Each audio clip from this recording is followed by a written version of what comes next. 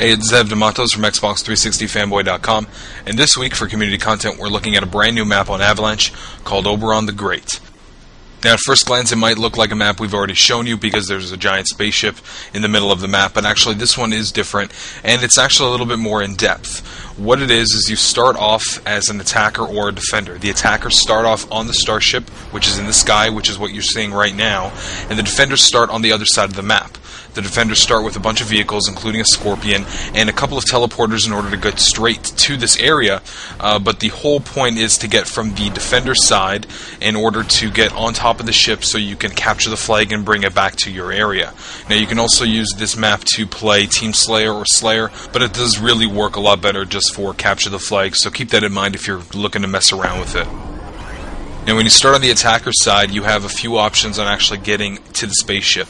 You can do that by grabbing either the Hornet or Chopper that are spawned at your base and flying on top of the ship and infiltrating it that way, or you can do it from the ground. There's a teleporter right here at the bottom of the base that'll transport you right into the ship, and it actually makes it a little bit easier that way.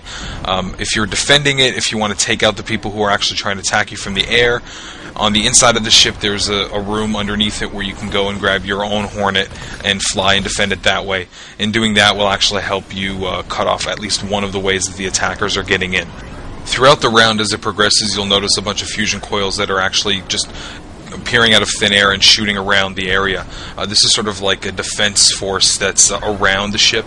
The fusion coils will be just flying around in specific areas, so it sort of makes it a little harder to attack from the ground, especially from the opposite side of the base, because if you're driving in with a Scorpion tank, for instance, that does make it harder if you have fusion coils exploding in front of you. This teleporter down here is actually your third option to getting inside of the ship, and that might make it a little bit easier, but if there's a good defense going on with the defenders, you'll actually end up not being able to get in through that area, because hopefully they'll actually be doing their job and keeping you away from there.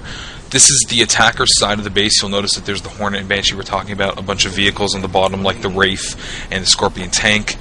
So you have a few armament options. If you decide that you want to attack using a vehicle, you have a wide array of weaponry to use.